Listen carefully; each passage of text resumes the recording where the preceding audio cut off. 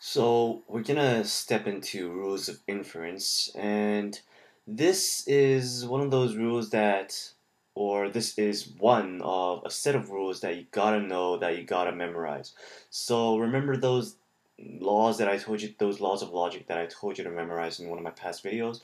Well, now you have another set of rules to memorize, and really, it's just that these two sets of rules that I'm making you memorize really make us up the whole, really makes up a whole big chunk of what you're gonna learn. So it's really good for you to memorize all these rules of inference that I'm gonna teach you, but I'm just gonna talk about it here and talk about it probably in the next couple of videos as well, so that you can really know what these rules of inference are. So the first rule of inference that I want to go through is modus ponens. And this is also known as the rule of detachment or method of affirming. Now the symbolic form of modus ponens is P and P implies Q. That statement implies Q. So what I have here is a truth table. So I would like you to fill this out. So pause video, fill this out. But I'm just going to go ahead and fill it out right now. So P implies Q, that's 1, 1, 0, 1. And P implies Q, that's 0, 0, 0, 1. And this last one, well, if we take this P and P implies Q and implies Q, that will just give us all that will just give us a tautology. So that's all good. So really, what is modus ponens? So here's the rule in tabular form. P it's kind of like how we did addition in elementary school, kind of like that, except what we're really getting at the end is we're not getting a definite answer. Well, we are getting a definite answer, but we're getting an inference, and not like how we do adding, where we get a summation, but we're getting an inference.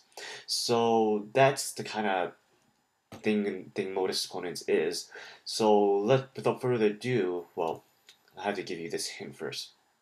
So you can see that this is pretty much P, and then we have P implies Q, and then the horizontal line, and then we have these three dots. I don't remember what these three dots are called, but yeah, they're just there for kicks, and then the Q. So this Q is pretty much the conclusion. Yeah, indicates that Q is the conclusion for premises P, and P plus P implies Q, which appears in the horizontal line. And without further ado, let's go ahead and work out what it really means. So the rule argues if P is true, and if P implies Q is true, then conclusion Q must be true. Now, if Q was false, if this was false, then one of P or P implies Q must, or both, one of them or both must be false. So here's a simple example that I want to go through, and since the Olympics just finished not too long ago, we're just going to use Phelps. So the first statement is Phelps win Olympic gold, so that would be our P. Now the second statement is if Phelps win Olympic gold, then Phelps will retire. So that's implication, and that is represented by P implies Q. So the first statement, Phelps win Olympic gold, that is P, which is already represented by the first statement. Then the second statement here, we have another thing to take care of, and that's the validity of Phelps will retire, and that would be represented by Q. So in the third statement, we found that Phelps retires. So that's really modus ponens in its essence. Really, what we're getting is you're just pretty much canceling out these two P's, and we're left with a Q. The statement P or Phelps win Olympic gold. If Phelps win Olympic gold, then Phelps will retire. Well, we know that in the Olympics, Phelps did win the Olympic gold, so Phelps will retire. So that's why we got the inference that Phelps retires. The rules of inference. So that's as simple as I can explain it. Modus ponens is a tautology for primitive statements, but using the first substitution rule, we can replace compound statements. Or replace compound statements, they will also be tautologies. So what I mean here is, say that we have compound statements. Instead of P, we have compound statement R or S.